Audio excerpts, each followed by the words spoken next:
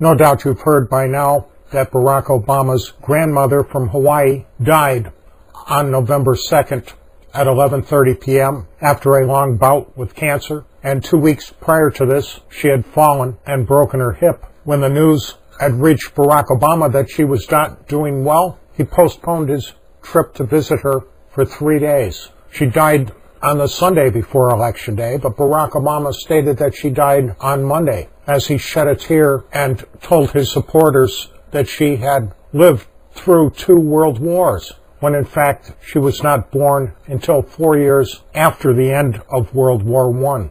And you recall that in his speech given in Pennsylvania in response to the news coming out about his pastor, Reverend Wright, and all the racial remarks that his pastor had made, and after Barack Obama had once again lied to the nation and said that he had never heard remarks like this, that he admitted in his speech that he had heard remarks like this on many occasions. He then also at that time took the opportunity to point out that his grandmother, who loved him more than anything else in the world, and who had sacrificed for him time and time again, had also on numerous occasions made racial remarks. And you recall that the next day in a radio interview, he referred to her as being a typical white person.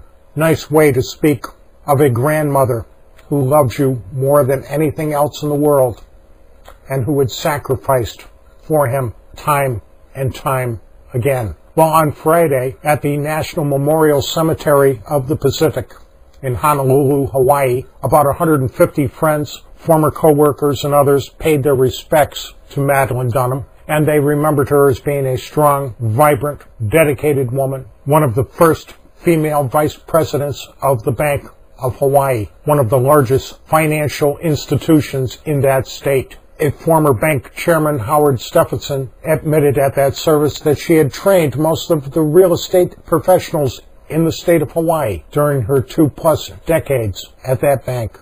A 45-minute service to honor Madelyn Dunham, and Barack Obama and his family did not bother to attend. Thanks for listening.